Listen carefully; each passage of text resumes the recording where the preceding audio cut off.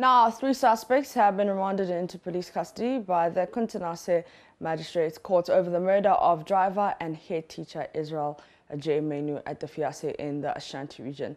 The police arrested 2 more suspects named by the prime suspect, Rashid Ibrahim, to assist in investigations.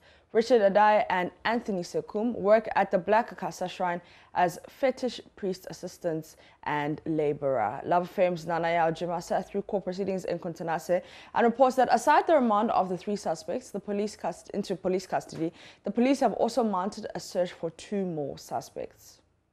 Have been remanded to reappear before court on the 22nd of July. Richard Ade and Anthony Sekum work at Black Akasa Shrine as fetish assistant and laborer respectively. The police have mounted search for 2 more suspects, including the fetish priest in charge of the shrine.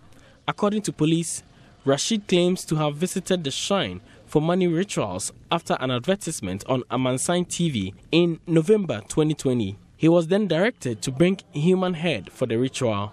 The plan was since hatched until he proceeded with the intention on July 4th. Rashid Ibrahim had earlier given out a detailed account of how he first picked his alleged victim at Kumasi High School Junction, a popular spot at Atonsu, led him to a spot in the area which is under development, where he slashed him several times with a machete. It took a search party of police and residents to locate the head of the deceased in nearby bush. For Joy News, Nanaya Ojima reporting.